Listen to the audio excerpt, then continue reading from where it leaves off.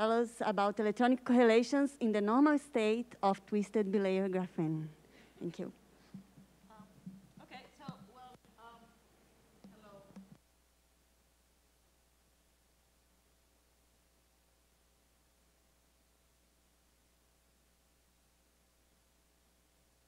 hello. Now it's okay. So thanks once again, the organizers, for the opportunity to be here and to talk to you about the work that we are doing. As yesterday, the work that I'm going to present has been done in collaboration with María José Calderón and Frida Tan with Alberto Camhaji. And I also want to thank Marcelo, Marcello, Carol, and Eduardo for very useful conversation at the beginning of this work. So today I'm going to focus. Yesterday I introduced the twist bilayer graphene. And today I'm going to focus on the correlations on this system studied from a theoretical point of view. So the first thing that I will just remind you a few the motivation and a couple of details, and then I will go that yesterday I introduced, and then I will go to the calculations. As I told you yesterday, our system is we have two graphene layers, and we rotate them just 1 degree, in fact. So when we do that, we have this more structure, so this very large unit cell. So what this means is that we are going to have a mini brillouin zone. So our unit cell is very large, okay? And so you can see here, these are the brillouin zones of the two layers. So we rotate them slightly, and then so here we have these mini brillouin zones. Because in graphene we have 2 K points, and so we really have 2 K points in each of the layers, so we have what we call the 2 valleys, okay? So we are going to have a mini brillouin zone associated to each of these valleys, and we can consider, because this angle is very small, we can consider that these valleys are uncoupled. And these valleys are, in fact, related by time reversal symmetry. So the energies of one of the valleys, except if we break the symmetry, are related to the energy in the other valley. So as I mentioned yesterday, for this particular angle around 1 degree, so then when we have this mini brillouin zone, what we are doing is we are folding all these bands, and we are opening gaps at the new edge of the brillouin zone, at the new border. And so we have all these bands which are associated to this folding, and then we have very low, very flat bands here close to the Fermi level. And so we say that the angle is magic when these bands are flatter. So you can see here, this is this type of bands, as I mentioned yesterday. So these gaps, so we are not in the original system. These are associated to having some relaxation, but we know that experimentally they're there. So these bands are, of course, sensitive to some small details that we can change in the modeling of the system. So, okay, so then we have, you see here that we have 2 flat bands. So in total, we are going to have 4 flat bands, 2 per valley.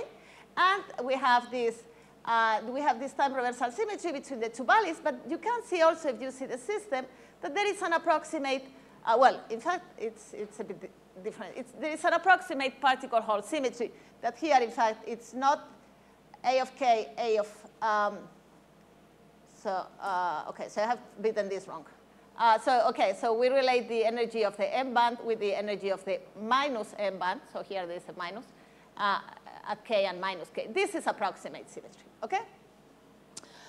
Okay, and so as I mentioned yesterday, a lot of interesting states are being observed in this system. Sorry, originally it was observed that the system was a correlated insulator when this band was at half filling and this band it was at half filling. So as I say, we can dope up to 4 electrons and up to 4 holes, and we are going to measure all the time the filling or the doping, let's say, with respect to this charge neutrality point, okay? So with respect to here. And then, so originally, it was found to correlated states. Then a bit after, we had correlated states at all the integer fillings and more superconductivity that it had been found at the beginning. And now we have, well, a bunch of states of many different kind of correlated states at many fillings. And you can see that, so while the results are reproducible, there is sample sensitivity that it's still not under control. Okay, and for example, as I mentioned yesterday, for example, you can see that the state that was at the beginning the strongest, so for example, in this sample, it is not. Okay, so, then in general later, when I discuss the physics, so far I'm not going to try to pinpoint a very exact experiment, but I'm going to try to see what is the kind of generic physics that we can expect. And as I also mentioned, so it's not only that we have these correlated states, but also is that even in the metallic state, we have, we see that correlations are important. So there are a lot of things going on, like this linearity behavior that, in fact, is not restricted in some specific sample, is not restricted to a very small range of filling, but it can be found for a large range of filling, what it has been called the continuous criticality. But so it was called like that. So, okay, let's say that you find this, this linearity in some large range, and you also find that the density of states depend on doping. So the type of question that I'm going to address here is whether we expect that mode physics is going to be important here, just as something, just as physics that really modifies our really normal state, and what type of effects is what we can find. So,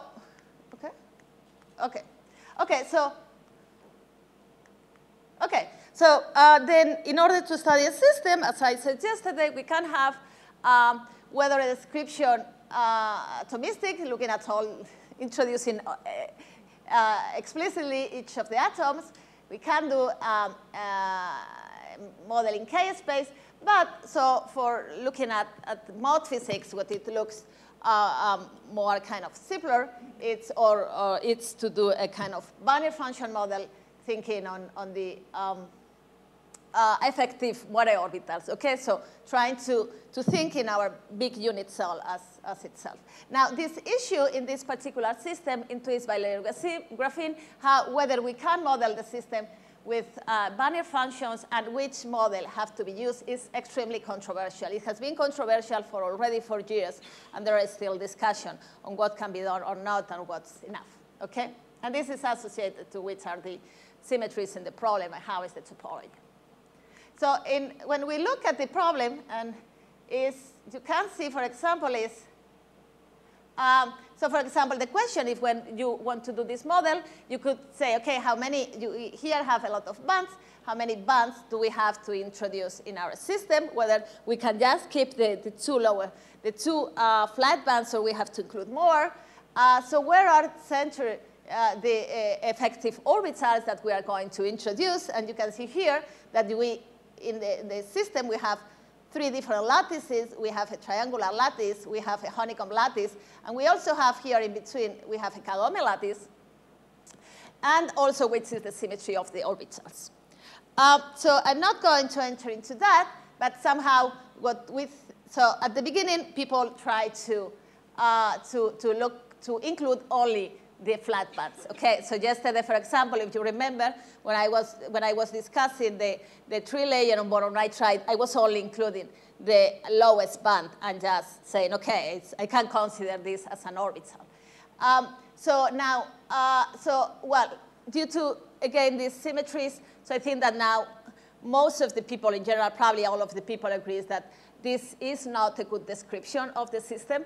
Even if you try to do this kind of description, the type of wave functions that you get and the type of interaction that you get are really, really complex and probably not the best used to study mode physics in there. So the model that I'm going to use is a model that has 8 bands per valley. Okay, so what means that we have 16 bands in total. And in fact, this model, so people has tried different models. And in fact, this model is, in terms of Bannier functions, the one that, there are having some other proposal, but the one that keeps the smaller number of bands while not breaking heavily this particle Hall symmetry, okay? So somehow there is people who have tried to introduce only the part of the band here, only the part of the band here, but I think this really gives spurious and effects and wrong effects. And so this is the one that it has a smaller, okay? Now, in this model that I'm going to use, it's of course a very complicated model. So in each valley, you can see that we have, in fact, so this was proposed by the group at Harvard. So, so we have orbitals which are at the 3 lattices. So we have orbitals which are at the triangular lattice, at the Kagome lattice, and at the honeycomb lattice. And these orbitals have different symmetries, which this, okay, so this was proposed in order to respect the symmetries of the system, of the meridian symmetries. So, and in fact, what you can see is that this is not really normally in Bannier models. So this is gapped here and here. So this is not really, but somehow this is something which is far from the Fermi level, so we think it's not going to be much important, okay? Now, in this very complicated model, from the very beginning, we can see that there are some orbitals that are playing a special role. And in particular, these are these orbitals that I call AAP plus, and well, it's AAP plus minus. And what we can see, so these are at the center, so they are centered at the triangular lattice, okay? And I call them P plus, P minus, because they have P symmetry, P plus and P minus symmetry.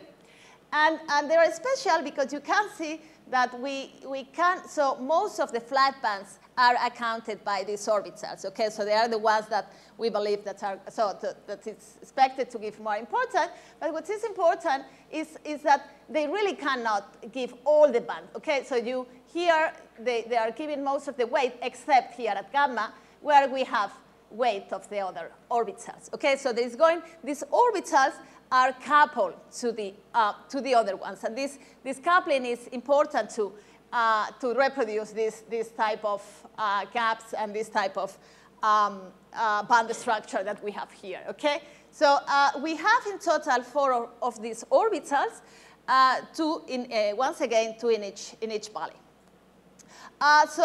A couple of years ago, we calculated the interaction in this model, and of course, we have here a lot of orbitals, so this means that we have a lot of interactions, okay? So in general, in graphene, so except if there is some kind of extra screening that is coming from somewhere, so we have a 1/r load, so it's not that we just can start from our interaction. So a gate can reduce a bit the screening, but what you can see is that, okay, we have a lot of interactions which are all these orbitals interact with each other. So as a function of a distance in general, they reproduce the interaction that it comes from the electron in the carbon atom. So if it's 1/r, it's 1/r. If it's a screen, this will be reduced. And then I want that you also focus on what I call the on-site interaction. So these are the interaction between the electrons which are in the same place. So here we have, this is for the AA orbitals, both intraorbital and interorbital, so they are equal because they are in the same place. And then, but also each of them has its own interaction. So you can see that there are pretty large interactions.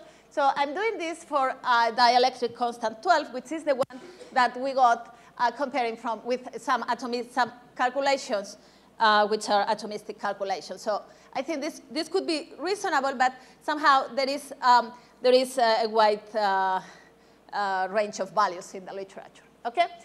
So when you calculate the interaction, there are also some intersite exchange and Hund interactions. They are small, so these ones I'm going to neglect them. So this system, it's already complicated, so it's already giving some effect, even if we just do a hard-free approximation. Okay, you can see. So normally in many systems, if we treat the interactions at the hard-free level, for example, in the system I was considering yesterday. So you just move the chemical potential. So you can include the effect as a change in the chemical potential. But here, what you can see is that this is a system without doping. So here I'm focusing, sorry, is that I'm not saying, I'm going to be focusing now all the time in this low energy part, okay, to show the figures. But now if we dope with holes or we dope with electrons, you can see this is just Hartree approximation, and you can see that this changes.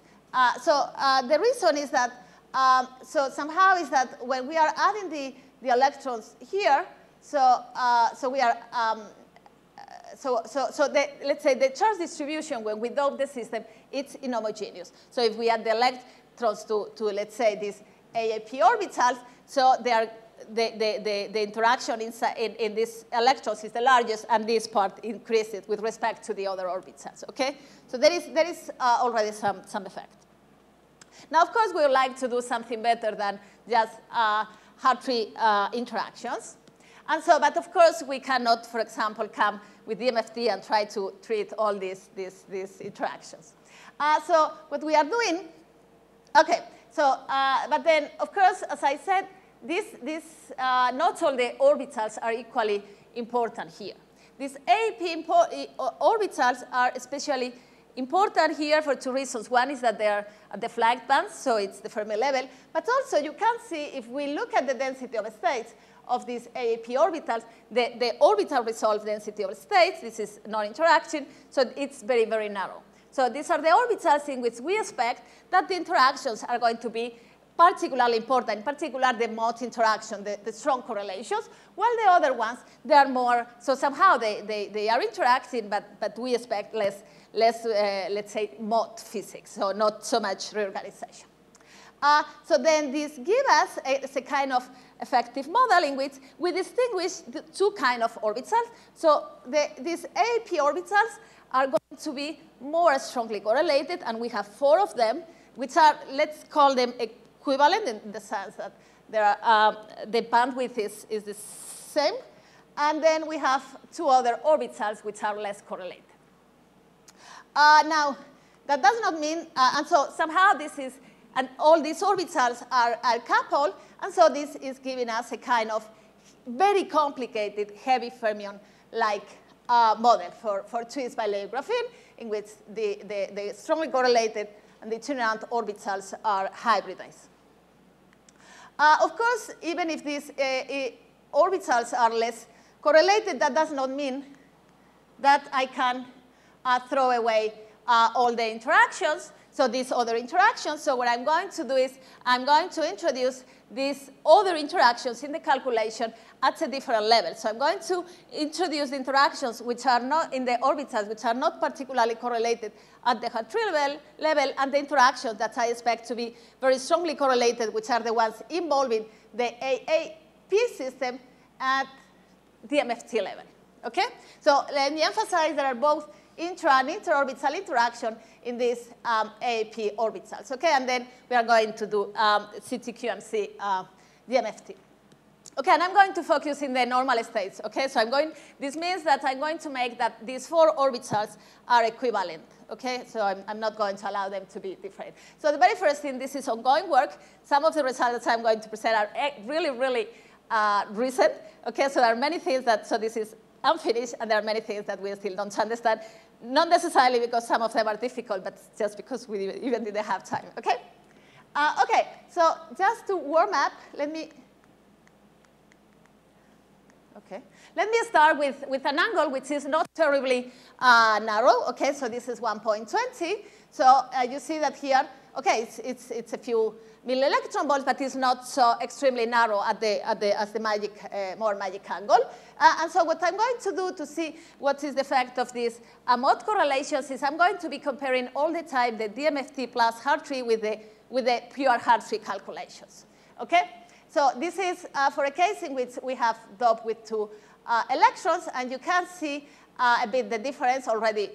Looking at them, the difference between the 2 cases, and in particular, so what we observe. Okay, so I'm going to be here. So what we observe. How much time do I have?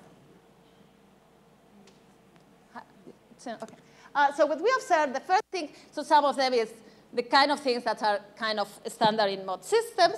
So the first thing that it's clear is that we have some part of the spectral weight have gone to Hubbard bands. So we have, this is clear in this incoherence that we have here. We see some band shape, but somehow still the Hartree shape can be still recognized from in these DMFT plus Hartree calculations. You can see that here this dispersion here has been reduced. So this is also something that we expected. So somehow what we are reducing here when we are doing this is we are reducing the hybridization between these AAP orbitals. And another thing is that we see two other things. We see that this region, so here if I remind you that at gamma we had other orbitals, okay? So at gamma we didn't have these AAP orbitals. You can see that the system, it's also somehow, there is also some finite lifetime here, so it's not as sharp as it was. So somehow also these itinerant orbitals are affected by the scattering to the correlated orbitals. And something that we also observe is these remote bands that at the beginning we were not sure whether it had to be included in the models or not. You can see that they are also modified, okay? So then somehow it's clear that it's important to include them. Now, so this is a not very narrow system, so a not very narrow bandwidth system. And in fact, if we go to, well, later I will go. So, so if we now later, I will tell you if we go to the density of states. You will see that still the original density of states is quite, can be recognized. Okay, so this is another thing that more or less we expected is if now we are at different fillings. So essentially what we see is more or less the same thing, but okay, inverse. Okay, this is doping with electrons, and then here this is more symmetric, which is the undoped system. And we see, as expected in other mode systems, that the incoherent spectral weight has been transferred to negative energies. Okay. Okay. So, but as I was saying, so it's if, for example, we compare the density of states in the Hartree and the DMFT plus Hartree, so there has been a clear change, but still we can't recognize well the density of states that it was in the Hartree. So now I'm going to go to a narrower system, okay? So I'm going to go to 1.08. Here for this case, the exact magic angle, it will be like 1.12 or something like that. You can see here that the bandwidth is very, very narrow. And in fact, if we look at the density of states, you mostly see a very high peak at very small energies. So now, if we now look at compare the density of states in this in the Hartree approximation and the DMFT plus Hartree, what you can see is really this has really changed a lot. Okay, you can see that. Well, we clearly cannot recognize the Hartree density of states, so the effect is really huge. And what you can, of course, what you can see here is, well, so this has been strongly suppressed, and we have so almost all the spectral weight it's incoherent and has gone to the Hubbard bands. You can see here I have put a case which is integer n equals 0. I will go now in more detail, and a case that it's highly doped. Okay, so but it's highly doped, but it's also not an integer. Okay, but the fact you see it's in any case it's very large. So one can see the effect that, for example, also the interactions are doing if we compare how is the density versus chemical potential curve. So in Hartree, it's essentially linear. So if you look exactly here at mu equals 0, you will find something very small associated to the Dirac point, but it's essentially linear, okay? So, and here we see steps at integer fillings. So what is telling us that we may be having insulators at the integer filling. In particular, we don't have anything at n equal -3, okay? Again, I don't want to say this is necessarily the exact, so this is going to probably depend, well, probably we haven't checked, depend on the exact details of the bandwidth or the angle. Now, let me look at the integer fillings. And at the, so for this for this particular case, what we are finding is that we are having an insulator at n equal -1. Okay, thanks. We are having an insulator at n equal -1. Here at n equal -2 and n equal 0, so you see that there is a small density of states at 0 frequency. Okay. Now, but if we look carefully, the situation that we find in two cases is not the same. So here at n equal -2, it looks that, so well, here you almost don't see probably this small density of state, but somehow it looks that if we just increase slightly the interaction, the system is going to be a multi-insulator, okay? Now, but here at n equal, so in the undoped system, it's more interesting because what you see is that what we have here is very clearly, it's very sharp, and it's, in fact, what we are having here is that the electrons which are in the itinerant orbitals, they have gone to the chemical potential. Okay, so it's a different situation what we are having here. So here the AP orbitals are gapped, but we don't have an insulator because the other ones have a spectral weight.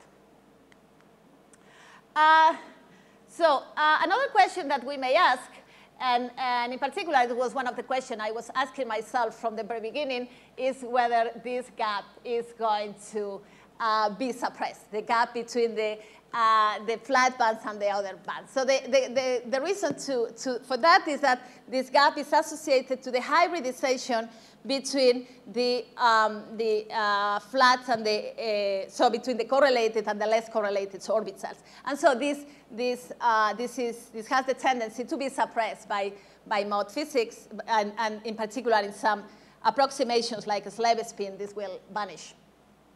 What we see is that this really, so it's modified, but it's not completely suppressed. So somehow you can see that the shape of the bands at n equal, so at this angle, so here this n equal -2 and equal 2.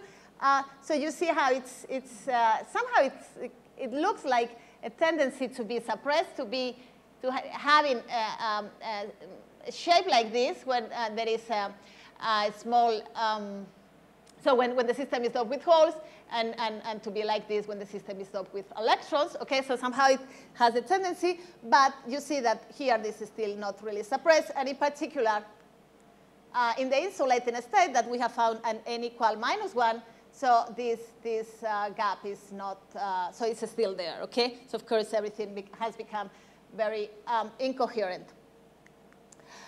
So this is the type of dope-independent reorganization that we obtained for the spectral weight.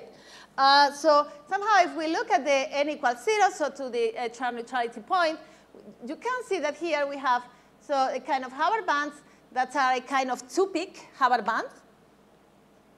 Now, but now we see that how that these peaks and how this two-peak structure is changing when we are doping the system, and it's changing in a non-monotonic way. So in particular, you can see that at the integer fillings, at -1 and -2, so this peak here, it's around 10 milli-electron volts or so.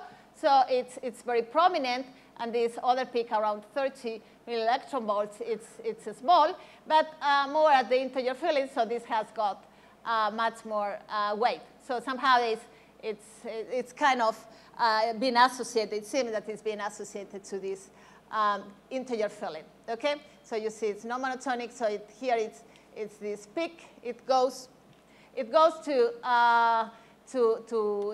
when we dope the system towards the metallic state, it goes to this 30 milli-electron peak here again. So here we have the quasi-particle. And then, so here it goes again non-monotonically to the 10 milli-electron volt, and again here. You can see how this looks when we look at the bands. So this is kind of a 30 milli-electron volt peak, and here we are at the integer, so there's a much stronger peak here that somehow it looks like hybridized probably with the remnant of the quasi-particle.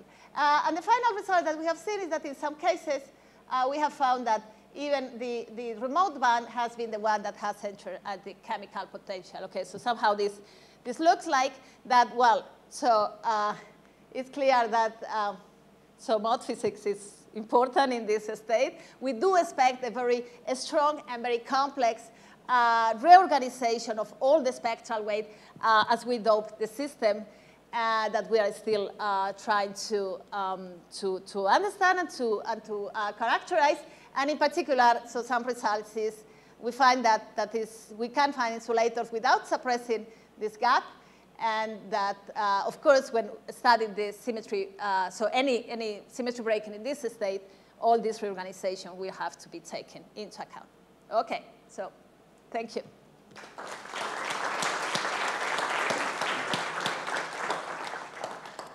Thank you very much, Leni. And questions? Too complicated?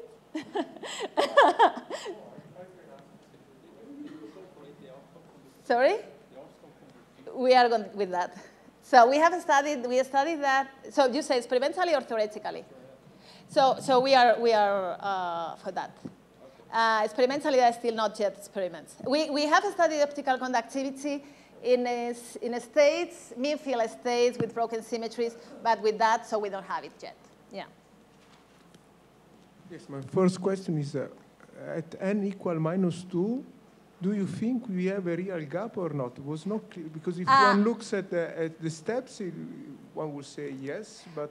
It's not yet. I think that if I increase slightly more the interaction, so it will be an insulator, but it's not yet an insulator. But it will be, I think it will be, it's about to be an insulator.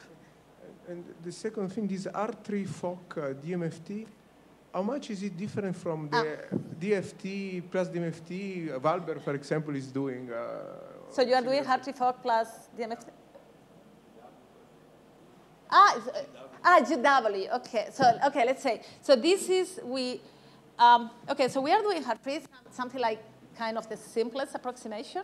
Already HART3 Fock, we have started with the HART3 Fock, but I am still not sure whether we will introduce to that. We will finally do this because, so there is a story here with the double countings. And in particular, so for the HART3, there are different groups are using different conventions for starting the double counting that you do already in the HART3 or in the HART3 Fock, not just when you combine things. So at the HART3, so generically the effect is, well, so you can more or less rationalize what people is doing. And, well, there have been 3 different conventions. At the beginning, we used one, and now there are another 2 that we think that are the best. Sorry? The nominal? What do you mean, the nominal? No. So, okay. So let's say is that. What people is doing here in the twist bilayer, so what you subtract, and this is not just for the Hubbard, but for all the interactions. It's, so let's say it's close to, the question is whether you have to subtract the interactions that you will have at the charge neutrality point, or whether you have to subtract the interaction that, or let's say the correlation that you will have in 2 isolated graphene layers. So because the tie binding parameters, in fact, so this comes from a tie binding that you do put in the continuum model and you do urbanization. And also, there was a third one in which, so you do something like similar to subtracting a uniform effect, but you change that with doping. So the one subtracting at the charge neutrality point and the one subtracting uniform, I think they're similar. So it changes slightly the effect. So I think that at the level of the approximation, so it's OK. So this is the kind of thing that we are doing now. But at the Fock level, that's more complicated. Because there is for example, there are, if you consider what Paco Guinea and what Alan McDonald are doing, they are doing completely different things. Also in the HAT tree, but this is what I said, the HAT tree is similar. So for example, Alan, he's subtracting, again, for the fog, what it will be in uniform layers. However, Paco says that to do that is to subtract an infinite contribution, and that this is not expected to be in real life, because already in graphene this is not there. And so he's subtracting the contribution just that you will have just below the flat bands. So the fact that you have, depending on which of the double countings that you do, is very different. And the fact that you have for the fog. And so somehow, so I feel that the results can depend more on the convention that I use than on the real thing that I want to discuss. This is one of the stories. The other part is that Hartree fog, the fog, really want to break the symmetry a lot. So somehow, you really have to be very, so impose it very well not to break that. So we have done such check so far at the Hartree fog on one side, or at the Hartree plus the MFT on the other side. But in principle, if we want to do that, if we decide on what to do with the fog at the normal level, for us it will be similar. With respect to the GW, I have no idea. I have never done GW. So he wants that to work.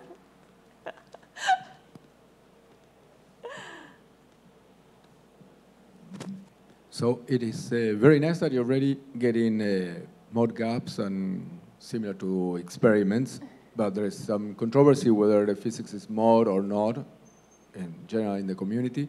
So are you planning to do some more comparisons, or is there something key that you think? Okay, so somehow, we are continuing working. So this, you know that we have had some time to implement this and to obtain the results. Now this is the beginning. We are going to do everything. In fact, this is what I say. We are with the optical conductivity, but also other properties, that thermal and things like that. And so I think that from now on, people is starting to be more in the fact that mode physics will be more important. So at the beginning, I had the impression that it's more the fact that the community is different. And so they were more thinking on just Hartree fog, it gives everything, or RPA or whatever. So I think that so we are going to see, and each time there are more experiments giving unconventional behavior in system, not only in TVG, but also in others. So I think that we are going to we are going to continue, and I think that the experiments are going to give a lot of things, I'm pretty sure. More questions? If not, let's thank Leni again.